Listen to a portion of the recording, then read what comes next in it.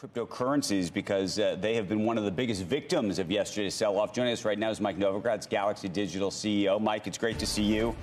Trying to understand where this is all headed, whether this is a buying opportunity, if you will, to buy the dip, or there's something grander, that's a play on words, about what's really happening here, Mike.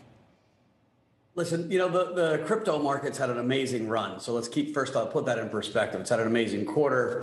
There was a tremendous amount of activity around what we'll call level one blockchains, things like Ethereum, where people realized the story is not just Bitcoin, but it really is Web3.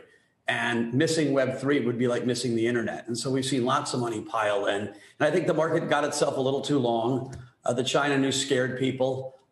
Worry about Fed coming out and, talking about stable coins and regulation. Gary Gensler has been like the tough sheriff. There was rumors yesterday all over the big conference in New York that the SEC was showing up and subpoenaing people. Yep. And so I think there was a lot of nervousness in the market, and you washed a lot of shorter term risk out.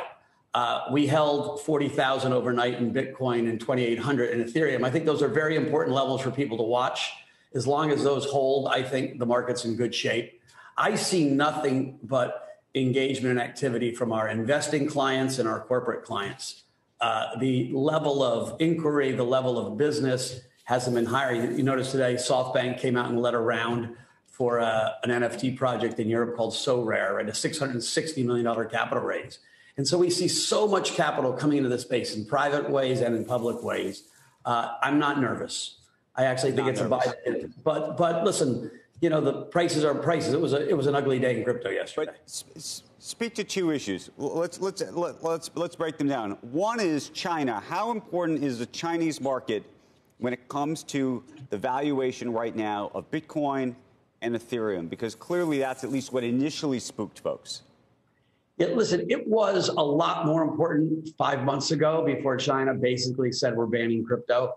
And so miners have moved out of China.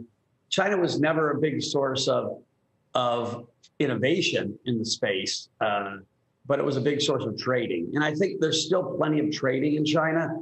The Chinese are smart. They know how to use VPNs, but it's harder and harder. And so I think it's less and less important. But people do worry. One of the biggest worries in crypto has been this, stablecoin called Tether. Tether has performed very well through this entire thing. But people have this idea that Tether's got lots of their stablecoins backed by Chinese commercial paper. And if that was the case and Evergrande blows up, you got to think Chinese commercial paper is worth less. And so some of this was a reaction to say, oh, my goodness, if Tether goes, that would be a really bad thing. The Fed is talking about stable coins. I think the Treasury is talking about stable coins. I think you're going to see them come out with guidelines and say, hey, the stable coins they sanction are literally backed by assets held at Fed banks. So that's going to be, something we watch really closely over the next, week to 3 months.